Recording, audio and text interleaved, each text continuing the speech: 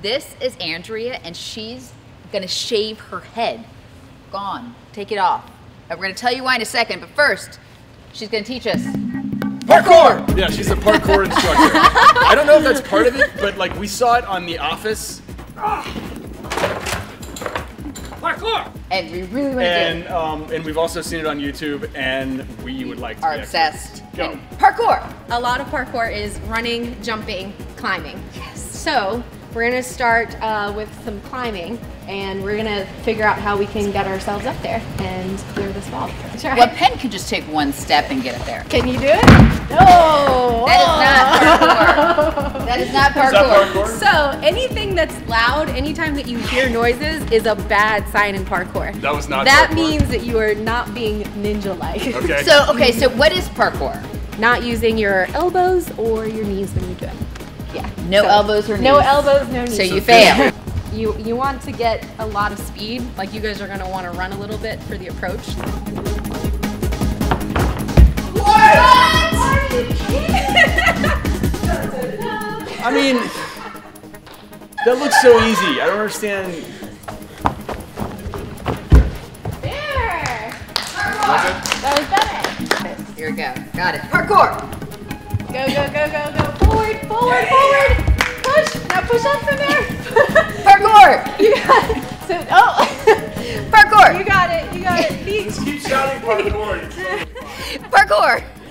That, like, yeah, if there's a technical issue, if you just shout parkour, it erases it. So this is a tap. Okay. So this is where you're trying to change directions or kind of just push off the wall. Think about going up first, then you're going to spot where you're trying to land. So here's the movie script. We emerge on a rooftop from the chimney of the drug lord's house. Why are we in the drug lord's house? Because we've been held hostage there. Okay. So to save our kids, we've got to escape the drug lord's house, jump off the rooftop, climb onto the next building, go over the zombies, and then swing on the top of the alligators to get the vaccine and come back. That's exactly what I had planned. Right? 3, 2, 1. Go save our children. Parkour!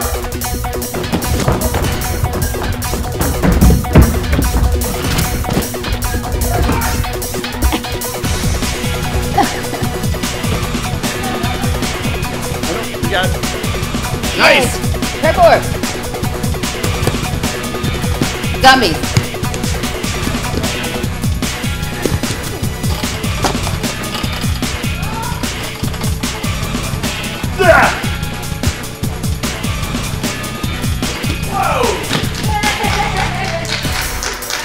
Yay! Parkour! Yay! Parkour!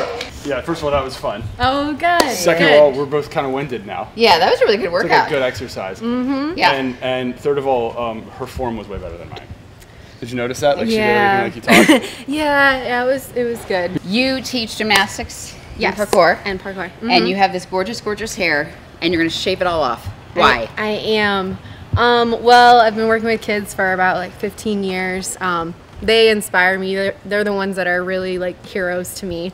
So I just can't imagine any of them here going through that. So it's a way to just honor them, and also just to show kids that it's not their strength and their beauty doesn't lie within their hair or their muscles or anything. It's overcoming things, and that's really what a lot of parkour is all about too. The money raised from this goes where? Yes, it goes to St. Baldrick's to fund childhood cancer research. And every day for a long time, you're going to be reminded of St. Baldrick's every time you look in the mirror. Yeah. But I think that's part of it. People always say that. It's like sort of a year-round appreciation of everything. Right, and also like I know that as a person, I have the confidence to rock this and really be proud of it, and not really be afraid of like what anyone thinks about it. And I think that's another message that I want to get across, is to show solidarity with these kids. Somewhere around here will be a link. Oh, there? I was going to put it on. Or somewhere around here, and you'll find about more information about St. Baldrick's and how to donate money. She's trying to raise how much? $10,000. Come on! $10,000 to raise money for St. Baldrick's and childhood cancer research. So we can do this. Yes. Parkour! Parkour! Parkour.